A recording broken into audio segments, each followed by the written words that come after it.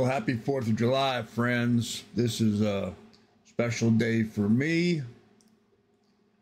Been in the United States my whole life. I'm an American born here.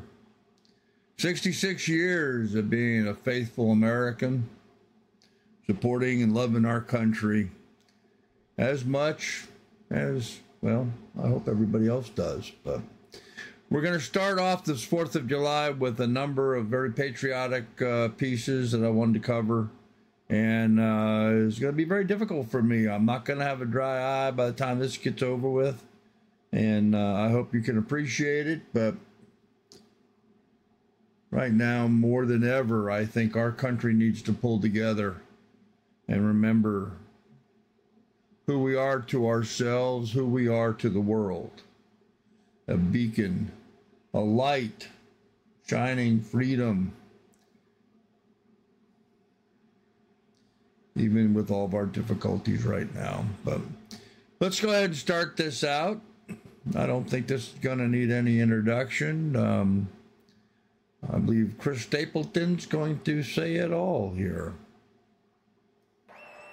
To honor America with the performance of the national anthem, 8-time Grammy Award winner, Chris Stapleton.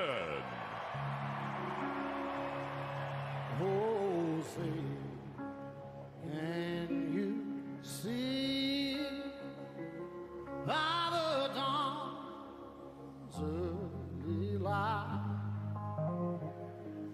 what so proudly we hailed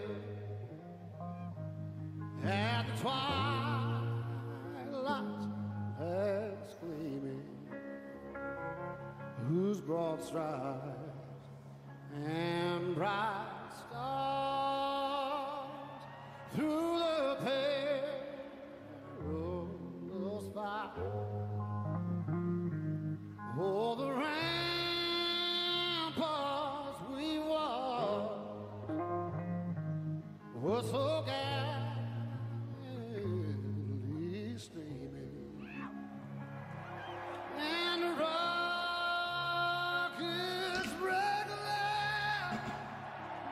upon spur, singing out, yeah, through the night, that our flag was still there. Oh, say, does that star-spangled banner yet wave? Oh, the land of the free and the home of the brave.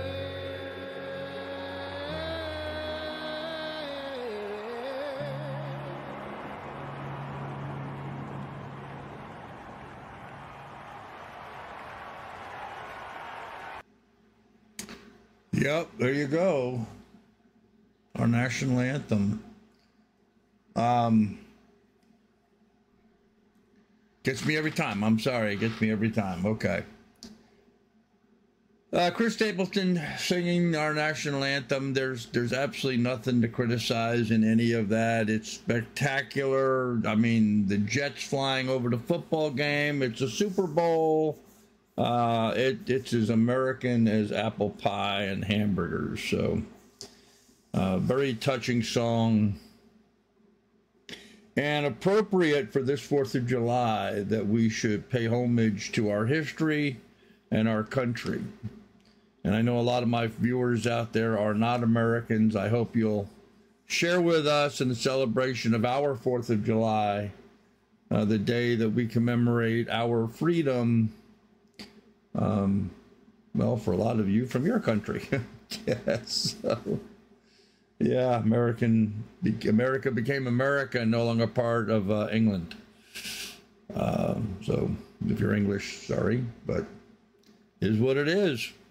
America's got a lot to celebrate. We've become a beacon of hope to the world, and I hope that's a trend that we can continue. So, all right, kids, I got to dump out of this. I'm going to be balling here in a little bit if I don't.